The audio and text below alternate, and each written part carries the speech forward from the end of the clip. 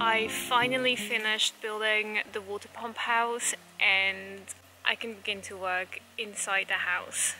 The kitchen is a complete building site. There are holes everywhere in the walls, the floor, the ceiling. I have mice running around and they were kind of cute until I found them crawling up the curtains one night, and I decided to get a trap, and I liberated about 7 of them.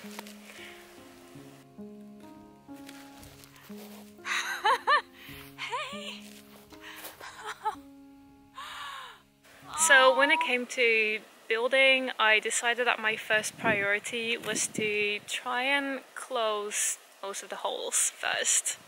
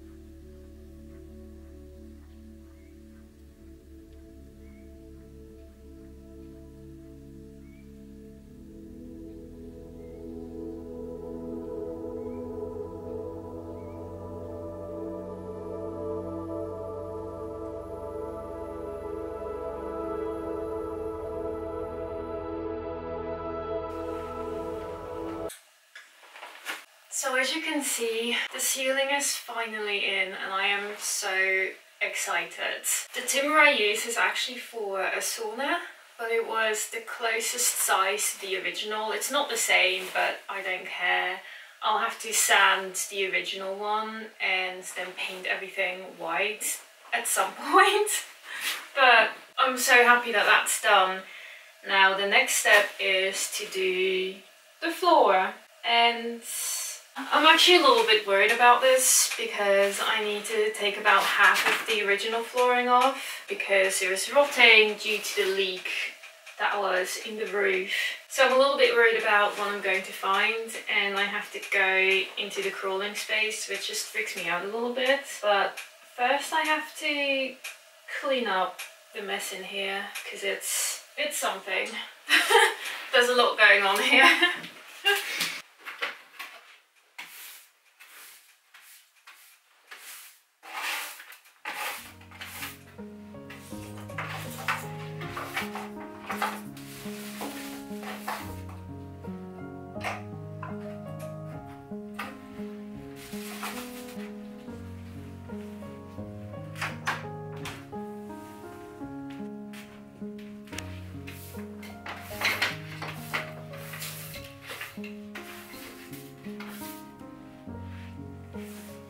I now have to take out this part of the floor because it's rotten. There's a hole in here and I'm going to replace it. The floor joists underneath are also partly rotten, so hopefully it's not too much and I can just fix this bit because that's all I have materials for.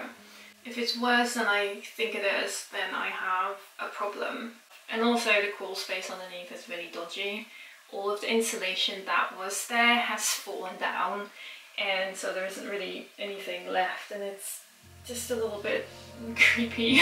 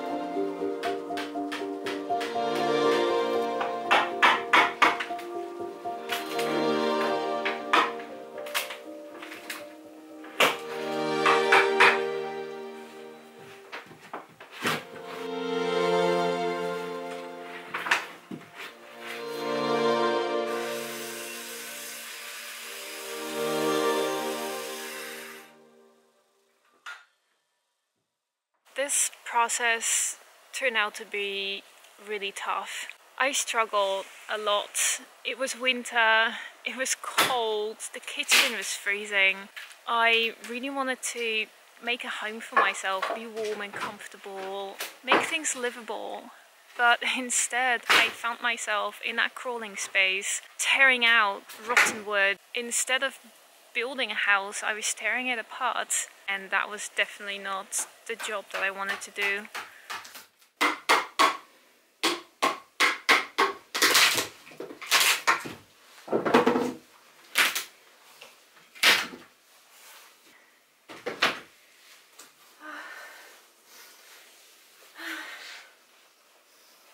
Remember when I said that if there was a lot more rotten parts to this, then that would be an issue? Well, that's where we're at. It's all rotten. These two joists from start to finish are done. I might have just about enough wood to actually replace these two.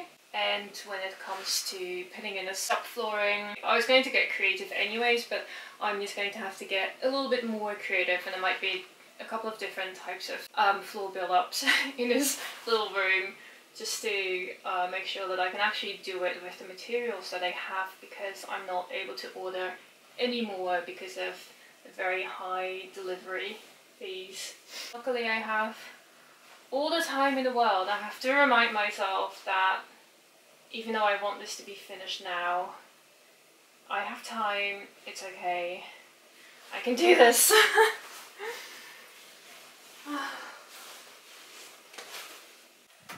There is so much that I didn't film during that time, and I didn't vocalize it because it was extremely stressful and very overwhelming.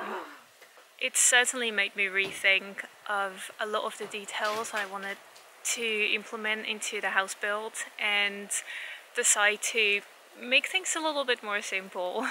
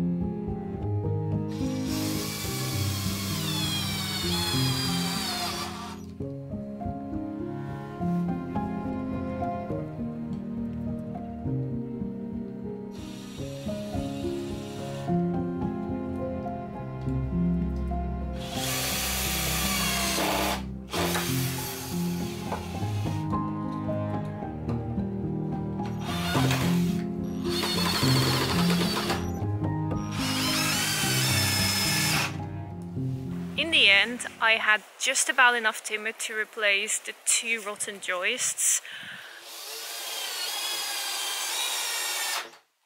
One of them was actually just about not long enough. It was about 10-20 centimeters short, and I had to sister it at the end. It did make it a lot more stable.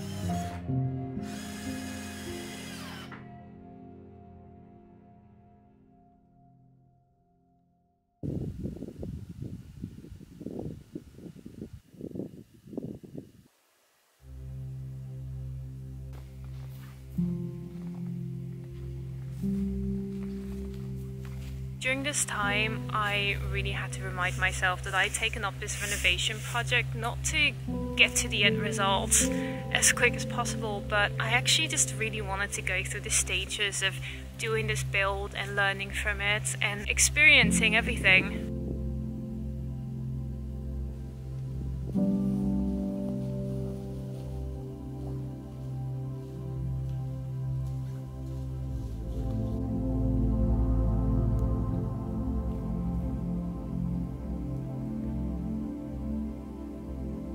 But I have to say it was really difficult to stay motivated to put on all of my warm layers in the morning and go back into that cold kitchen to work. But even though I struggled so much and I felt very uncomfortable, all of my problems were very tangible.